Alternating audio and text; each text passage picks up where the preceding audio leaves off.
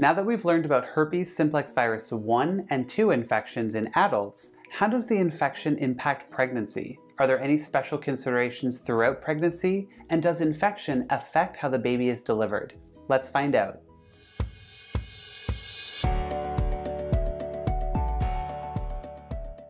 Hey everyone, my name is Dr. Graham Dersnah. Welcome back to my channel, where we discuss topics related to obstetrics, gynecology, and sexual health. If you find value in these videos, I encourage you to subscribe, like the video, and leave a comment. In the previous herpes simplex virus 1 and 2 videos, we learned about the infections from the point of view of transmission from one sexual partner to another. In this video, we'll learn about the infection as it relates to pregnancy and the consequences of transmission to the baby. Stick around to the end to learn about 2 additional ways the baby can be infected.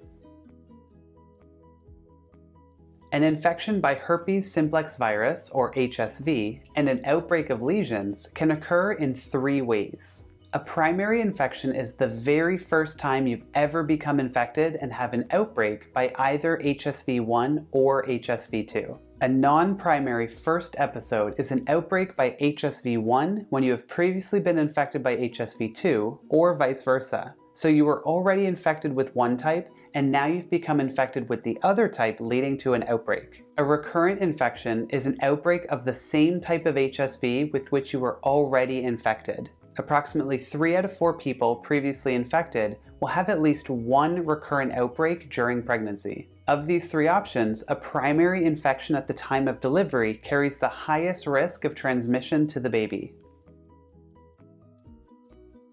When a newborn is infected, it's called neonatal herpes, and the most common time of infection is during delivery. The infection can be limited to their skin, eyes, or mouth, it can spread to their nervous system, or it can spread throughout their body. 1 out of 3 babies will die if the infection spreads throughout their body, and even in survivors, there are long-term neurologic consequences. There are 2 medications that are safe to use during pregnancy to treat and prevent outbreaks: acyclovir and valacyclovir. If you have an outbreak during pregnancy, contact your OBGYN provider for a prescription. Once you reach 36 weeks of gestation, it's recommended to start daily suppressive therapy, which is taking acyclovir or valacyclovir daily until delivery to prevent outbreaks, because an outbreak can affect how the baby is delivered, which we'll learn now.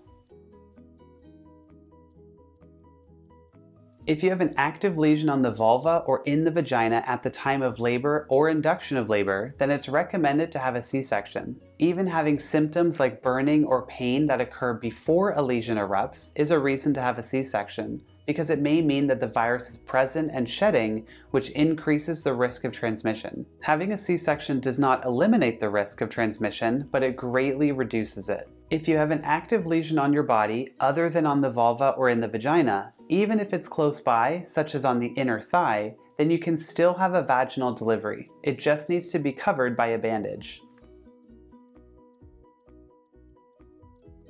Once the baby is born, it's still possible for them to become infected. If you have an active lesion on your breast, the infection can be transmitted while the baby breastfeeds. The other way is from family members who are infected with HSV, especially when they have active lesions. Anyone with active lesions should avoid handling the baby, and special care should be taken by everyone to thoroughly wash their hands with soap and water.